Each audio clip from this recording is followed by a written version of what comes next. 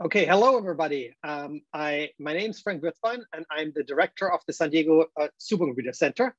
And I'm here to talk to you about reasons for composable systems.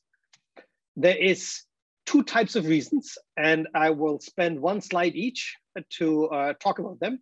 The first one is that the social organization of computing requires us to work within different environments on different platforms, and we would ideally want to use the same hardware and make that same hardware available to as many modalities of use as possible, where modalities of use are dictated to us by the kinds of social organizations that we're working with. Giving examples, traditional HPC is most commonly accessed via a batch system. And in our case, that's Slurm.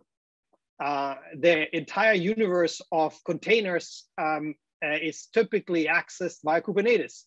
And so there is software composability for science workflows and services and et cetera, et cetera, et cetera.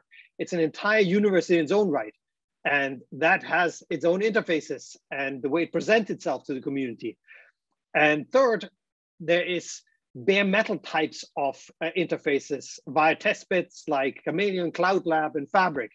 And the user communities that want to have access to hardware via those want to see them in some form or fashion of bare metal. And we would ideally want to use the same hardware, make it available to all three of them. And in the past, we developed things of this sort by ourselves. And for the future, we have now selected bright autoscaler technology for both expanse and NRP systems at SDSC to do exactly this. Apart from the social organization of computing, there is another issue that lends us in, or moves us in that direction, and that is hardware diversification. The market today offers us a dazzling set of hardware choices to compose into host systems. There is multiple different Xilinx Alveo cards. There are different Ampere-level NVIDIA GPUs, not counting a myriad of older cards that are around, or gaming cards, RDXs, you name it, AMD, Intel GPUs. There is the concept of DPUs from various vendors that range from smart NICs to GPUs on NICs to FPGAs on NICs. There's a variety of different CPU host systems. There's different amounts of NVMe added to hosts, et cetera, et cetera, et cetera. And in an ideal world, we would be able to compose systems out of devices ad hoc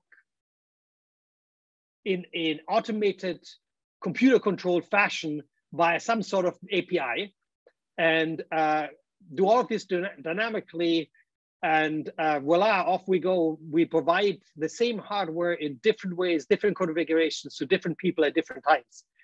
And all of this we will actually have deployed in, we will deploy something called the NRP system. It will be deployed in 2022, and we will explore implementing these capabilities via GigaIO. GigaIO is the core thing that will allow us to do this. Thanks, Frank. This is Matt Demas from GigaIO. I am the CTO of Global Sales. Before we kind of get into this, I want to give you a quick little synopsis of what composing with GigaIO is really all about. So I'm going to give you a quick little introduction, and then I'm going to go hand it over to Martijn. He's going to talk about the Bright integration with GigaIO. But so you have some context, I'm going to give you a real quick intro. All right, so to this point, you'll see composability, and everybody talks about composing storage. So your Dell, your HP, and others, they're all composing storage. Well, with GigaIO's fabrics, we've actually had a way to now compose not just storage, but network devices, accelerators, CPUs, and now even the memory. So in application-aware environments, we can compose memory. We can also now drive towards a CXL environment where we're able to go and have full cache coherent memory composability also. That's coming out here in the near future as CXL enters the marketplace. Now, we have two different types of composition. One is simple composition, meaning that I am going to create connections between devices and servers. Those devices will then be physically mounted to those servers, and that server will now see those devices as if they were local inside that system. So thinking about, I have a bare metal system that today has a very small amount of resource in it, but I can use software and actually give that server more resources to do the job that it needs. The other type of composition that GigaIO supports is called extended composition. And what this means is we have multiple servers or nodes, as I want to call them, intercommunicating to themselves. And that's all happens across memory. Why this is important is we can enable certain communication protocols like NVMe over Fabric or GPU Direct RDMA, libfabric, even run MPI jobs across that low latency interconnect. But it also lets us, lets any server go and view and work with the resources in another server. So I can actually communicate directly to a GPU in the server sitting next to me or in the rack next to me and give ultra low latency, ultra high bandwidth inter-node and inter-device communication, really enhancing the capabilities of AI and HPC. Some of the benefits of composability is going to be really faster time to insight. So because of this unique capability to provide whatever resources I want to have in that box to go run a specific job, I'm able to go maximize my efficiency of those devices, but also make sure I have the right devices for that exact job. And this can really help improve the time to insight, whatever that insight is to you as an end customer. So that insight could be, I want to be able to get to a solution to go make money faster. It could be, I want to be able to go come out with a new product quicker. It could be, I just have some new science I'm trying to do in a university standpoint, and I want to be able to go support as many customers as I can in the most efficient way possible. Now, the next side is better business agility. So this comes more down to when I have a large system that I'm trying to support a lot of users in, I don't have to just rip and replace that whole system because it was a tightly integrated package. Because I've now put myself in a scenario where I'm composing, I can replace CPUs separately from GPUs, separately from network, separately from storage, and really help my business make sure I have the right capability at the right time. And then this drives into sustainability. So when I can also replace things at separate times, I'm able to go do more with less hardware. I'm able to really help as we're trying to go reduce carbon emissions and lower power utilization across our planet. So here's a real quick diagram of kind of how our memory fabric works. You'll see here on the left side, you have 3 servers, and then on the right side, you have a whole bunch of resources. So traditionally, those resources lived inside the servers. Well, in our composed environment, they're actually living in these resource chassis. And those resource chassis connect into our memory ring. And then from there, those servers can access those GPUs directly across that memory ring. So when you think about today, you're using terms like RDMA, we're not actually using RDMA, we're using true DMA or direct memory access. So we're not having to go translate protocols and that type of thing to go intercommunicate between nodes or intercommunicate between devices. All of that happens natively as a direct memory access. And lastly, you see at the bottom is our shared memory appliance. This is going to be a system full of memory that every node and every device has access to. So I can use that memory to either expand my existing server memory within the server, or I can use it even like a NAS where I have multiple servers accessing the same DRAM simultaneously for ultra high speed, low latency memory access. And as you can see here, this works not only great for node to device. If I'm talking to a GPU or I'm trying to go, say, pair 32 GPUs to a server, it also works really well node to node. When I'm running my MPI workloads, I can run them across that same DMA-based network. And I can also do device to device where I can allow my GPUs to talk to each other, whether they live in the same box or whether they live in different boxes. Here's an example of how the traditional RDMA setup works. Today, when I'm going to run DGXs, I actually am going to have to say this, the bottom left-hand corner of my primary node. To go communicate to the GPUs and the other nodes, I have to go through the host memory, the IOMMU, and then PCI translation to go enter an RDMA network. From that point, I can go communicate across that RDMA, and I would go to the next host. I have to then go back through PCI translation, back to the host bridge, back through system memory, into the kernel in order to be able to access those GPUs inside that box. That's a very long, lengthy, high latency process that really impacts the overall performance of what a multi-node system can do inside AI and HPC workloads. So with GigaIO, we eliminate a lot of those bounce buffers. You'll see that that same primary node now it just has to communicate through host memory, then the IOMMU, and then it actually has direct access into the GPUs of the other nodes. We're completely bypassing the system kernel. We're bypassing every other translation that may have to happen in that system. We're talking directly memory to memory from GPU and that primary node to the GPUs of the additional nodes to really help reduce and reduce the amount of latency, but also really increase that time to value. GigaIO Fabrics was designed from the beginning to be an open architecture. So we created this with the idea that everybody can go ahead and write their applications in. In fact, we did it in such a way we don't even have our own GUI. We wanted to make sure that whatever tools you're using today are the same tools you're going to use tomorrow. So Fabrics is meant to kind of be that invisible layer underneath that just makes things work and improves efficiency without having to completely change the way operations are done. So that's why we included things like all these different host services. So you're using the same types of services you're using today, but we just give you another transport protocol to run across. We added drivers to give you that ability to automatically allow those tools to work across that new fabric without having to re-architect everything. You'll see that we work with in containerized environments, VMs, big data, deep learning, it doesn't really matter.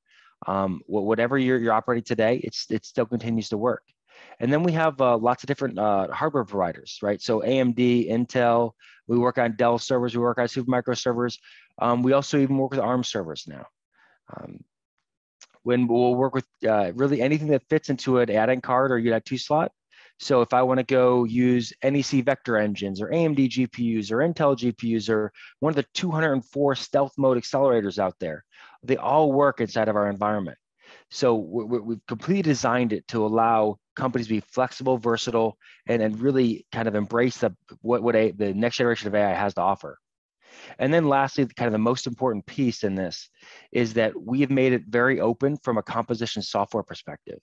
So you'll see companies like Bright that we're going to talk to you next. They're able to go integrate right into this, right into GigaIO, and they're able to kind of take that power that GigaIO brings, bring it into their software platform, and let it really act as an on-prem cloud. So,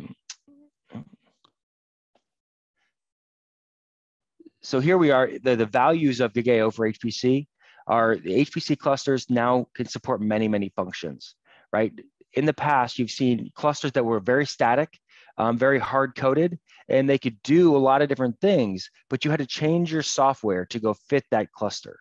Well, now in a composed environment, I can truly have software-defined hardware where my hardware will change to meet my software needs. And I can really go solve whatever problem I want to solve without having to go make it work for that type of system. Systems can be upgraded. They don't have to be completely replaced. We talked about the sustainability aspects. And then I'm able to take advantage of new technology. So how many new GPUs have come out over the last 3 years? And you may be sitting there with servers that are 3 years old and go, those servers can't support these new GPUs. They weren't certified for them. So I have to wait till I go replace my server hardware in order to get these new accelerators. Well, not with composability. Now, because we've disaggregated all those resources, I can go replace or add to just accelerators as I need them, or allow researchers to bring their own accelerator to your environment. We also allow us to isolate sensitive workloads. So this goes to the MPI aspects of what operates across fabrics. And that means that I can choose, hey, this workload I'm going to run across my InfiniBand environment. This workload, I want to move it to the fabrics environment. So I have more bandwidth, lower latency, and I'm closer to my GPUs. I could pick and choose based on the workload exactly how that operates. Again, true software-defined hardware. And lastly, the ability to integrate into these great tools like Bright. Now with that, I'm gonna actually go hand this over to Martijn, and he's gonna talk to you about the Bright integration into GigaIO. So in case any of you is not familiar with Bright Cluster Manager, let me give a brief introduction. So Bright basically allows system administrators to turn a pile of hardware into a fully functional HPC cluster. We can go from a situation where we have a bunch of servers that have nothing installed onto them to a cluster that is completely ready for production. So in addition to streamlining cluster deployments, Bright also allows clusters to be managed, monitored, and health checked after they've been deployed. So we integrate with Kubernetes, with Ceph, several HPC job schedulers, and also with Jupyter in order to provide an infrastructure that can be used from web browsers. So at the heart of Bright, there is a cluster management daemon that's running on all the nodes inside of a cluster. And these cluster management daemons are interacting with each other in order to make the cluster manageable. The cluster management daemon that's running on the head node of the cluster exposes an API to the outside world that external applications can talk to. One of those applications is BrightView, which allows system administrators to manage a cluster from their web browser. For those administrators who prefer to work from the command line, there is Cluster Management Shell, otherwise known as CMSH. And lastly, it is also possible to interact with the API directly by using Python, using our Python bindings or our C++ binding. And it's also possible to interact with the cluster from Ansible by taking advantage of the Ansible module collection that we've recently made available. It is possible to spin up Bright clusters on-prem, in the cloud, in hybrid scenarios where part of your cluster is on-prem and it is extending into the cloud. And it's also possible to create cluster setups that span different geographical locations by creating edge setups. Okay. It's very easy to repurpose nodes on the fly. So a node that is running Slurm could be turned into a Kubernetes node within seconds. And that can be done either manually by the administrator, but it can also be done based on the workload that is running on the cluster. Lastly, Bright provides a rich collection of HPC and machine learning tools and libraries to make it as easy as possible for end users to spin up their workload on the cluster. So what I'd like to talk about today is the work that we've been doing for Bright 9.2 involving GigaIO integration. So Bright 9.2 is currently in its final QA phases, and we expect it to be ready for release by Q1 of 2022. So what we've done is we allow for PCIe devices to be pooled and assigned to nodes in a cluster using the Bright management interface. So instead of having to interact directly with the GigaIO API that the switches provide, you can do all of this from inside of Bright's management utilities using BrightView or CMSH, or perhaps by interacting with the Bright API. So Bright also streamlines the fabric configuration process, so you can be sure that you've wired everything correctly. After you've selected the topology that you want to use in your fabric, Bright allows for composition and decomposition of nodes to resources. So those compositions can be done manually by the system administrator. So this is the functionality that we will be releasing immediately with the release of Bright 9.2. But in the future, we also plan to make it possible to have bindings take place automatically based on job requirements that the users are submitting to the workload management system. So GigaIO fabric switches and resource boxes exist as devices in Bright's infrastructure, and therefore they can be monitored and health checked. So you can be pulling metrics from your fabric switches and from your resource boxes, and they will show up as metrics in Bright's monitoring infrastructure. So this is what BrightView looks like with the GigaIO integrations. If you select your cluster and you go to the Fabrics tab, you can see all of the different fabrics that have been defined on my cluster. If I then select one of these fabrics, I get a number of tabs over here on the right. So we're looking at the Settings tab at the moment. And you can see that we've selected a 2S4x4-1 topology, which means 2 switches, 4 nodes, and 4 resource boxes. And 1 is just a serial number because there's multiple of these topologies that exist. So you can think of a topology as basically a template where switches and resource boxes and nodes still have to be filled in.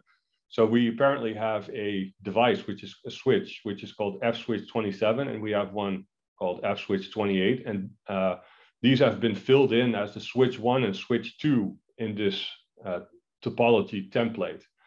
And if you look closely at switch 1, you'll see that port 1 has been assigned to node 20 and port 5 has been assigned to node 21. And we have 2 resource boxes that are connected on port 9 and port 13. Here we're looking at the bindings tab, and you can see both of these switches being displayed in a graphical way. We're basically using colors in order to show what is connected to what. In this view, we have 4 nodes. 2 of them are connected to SC28 and 2 of them are connected to SC28. And here we see the resource boxes that are connected to both of those switches. So right now, no bindings have been made yet. So in order to bind a resource box to a node, we just drag and drop the node to the resource box or the resource box to the node. And as you can see, we've made two bindings.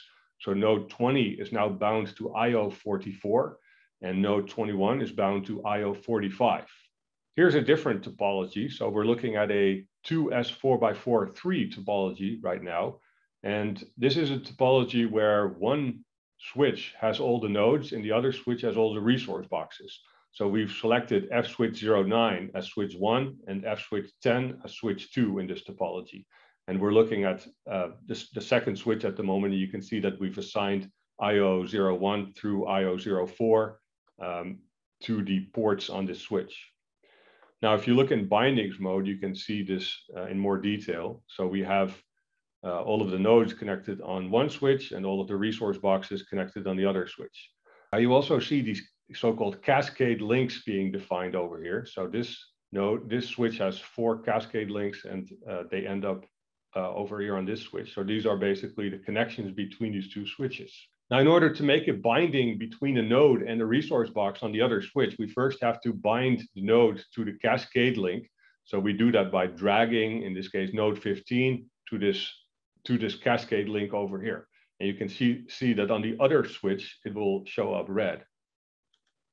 Now, in order to bind a resource box to that node, we have to bind the resource box to the cascade link over here on this second switch by dragging and dropping. So in fact, we can do that with multiple resource boxes. So right now we have assigned 4 resource boxes to this node 15. And if you want extra bandwidth, we can also add another cascade link. So here's a different setup. Right now we have 2 resource boxes bound to node 15, and we have bound 2 other resource boxes to node 18. So this is how easy it is to make bindings using BrightView. And the same can be done using CMSH and the API. With the release of Bright 9.2, we're just getting started with composable infrastructure. There's some future work that we're planning to do. So we are planning to provide more insight into what exactly has been plugged into each slot of a resource box. We also want to make it possible to identify miscabling of resources. So there's a lot of cables going from the nodes to the switches and between the switches and from the switches to the resource boxes. So it's easy to make a mistake. And using cable identifiers, it is possible for Bright to identify cables that have not been plugged in properly. We also want to make it possible to make bindings automatically based on the requirements of jobs that users are submitting to the workload management system. So the idea is that when jobs request resources that are not available at the moment, the job will remain unscheduled in the workload management system. So Bright has a component called Bright Autoscaler that can be very useful here. So the current tasks that Bright Autoscaler performs is it identifies jobs that are waiting for resources, and it makes extra resources available so that the jobs can be scheduled. So for example, it can power on extra nodes in the cloud or create extra nodes in the cloud or power on extra local nodes, whatever is necessary to create the resources that the jobs are waiting for. So after the resources have been made available and the jobs run, those resources will become free again. So another task that Bright Autoscaler performs is it identifies resources that are no longer in use after the job's complete, and then it makes those unused resources unavailable again. So for example, in the case of physical nodes, it powers off those nodes, or in the case of cloud nodes, it may either power off those cloud nodes or it may actually terminate those cloud nodes. So in the context of composable infrastructure, we have an enhancement that we want to make to Bright Autoscaler, which is to identify jobs that are waiting for resources that need to be bound to nodes. So for example, a user may be submitting a workload management job that requests 4 GPUs. And at the moment, there may be no nodes that have 4 GPUs available. So what the future Bright Autoscaler will do is it will bind those GPUs dynamically to the nodes. And at that point, the workload management system will pick it up and it will allow the job to be scheduled on the nodes that Bright Autoscaler has made available.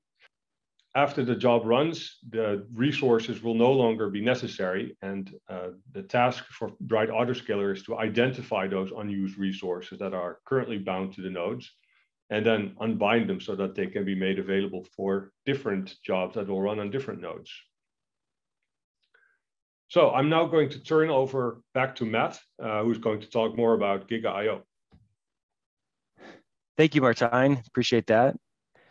Now I'm going to go back and talk to you about a couple of use cases. So these are the most common use cases that we've been seeing composability while being used with HPC and AI. So I'm going to kind of walk you through a few of these and explain to you why it's been such a big impact for these customers. So the first one I'm going to talk to you about is the university use case, right? This use case is near and dear to my heart. I've been working with universities for a little while now, kind of really focusing on the fact that they have so many schools of business, right? Today, when I talk to them, they're always trying to fight budget constraints where each individual school of business will go get, or even project will go get their own unique funding. And that funding source will come directly to them, and they'll want to be serviced or potentially serviced by central IT. And central IT is going to go, well, I've got this system here that you could try to use. And they're going to go, well, does that work for my use case exactly? Well, if you made this change or that change, it could work. Okay, so the school of business then saying, well, I have to change my research, change what I'm doing to go fit your system. How about if I go buy my own IT? And they'll put their own little small IT system in a closet, in a lab, and it now becomes shadow IT, unmanaged IT, and equipment that may get used for a short period of time and then literally be abandoned. So composability has really enabled central IT to go say yes to all those schools of business. So here you're seeing an example of mechanical engineering or bioinformatics or computer science, and they all have different unique workloads. So instead of now having one big system or even a couple medium-sized systems to go support all these different groups, I now have a cluster, but I have disaggregated resources of all different kinds. I have the ability to go compose memory and storage and even network devices, and I can go create a unique system for whatever their need is. And if it comes down where the bioinformatics guys come in and say, I really want to try this new accelerator. And they say, okay, I need to buy, instead of having to buy a stack of systems, all I have to do is say, I can go buy 4 of those accelerators, put them in my accelerator pool, and let you use my existing compute, my existing network stack, everything else that already is there today, and just simply add an accelerator resource to that pool. And now every system inside that pool has access to that new resource. Now, when the bioinformatics guys are done with it, that resource is still available for everybody else to use. It's not part of a shadow IT infrastructure. And I didn't completely disrupt my larger system and how tightly designed it was. So it gives me the best of both worlds where I can go meet everybody's needs, be very flexible, and say yes as a central IT organization, but at the same time, kind of limiting the amount of shadow IT within the AI space that I have within these universities. And this kind of drives into this, this slide kind of really breaks down all of these different types of devices, right? When you think about, well, hey, everybody wants to talk about an NVIDIA A100. It's a great GPU, but it's not the only one, right? And so if I design my whole system around just the NVIDIA A100, right, what happens when I want to do FP16 workloads? Well, I've probably got too much of a GPU, right? Or FP32 workloads. There's other options that are better for that. Right? What happens if an FPGA could be better for certain types of jobs? Computational storage is growing. I want to be better at labeling. I want more storage. I want local storage in some jobs where I don't have them in all of them. Maybe I want to use a different network type. So many different possibilities that your schools of business will ultimately have or request. If I make a static, homogeneous style environment, I'm going to be saying no a lot.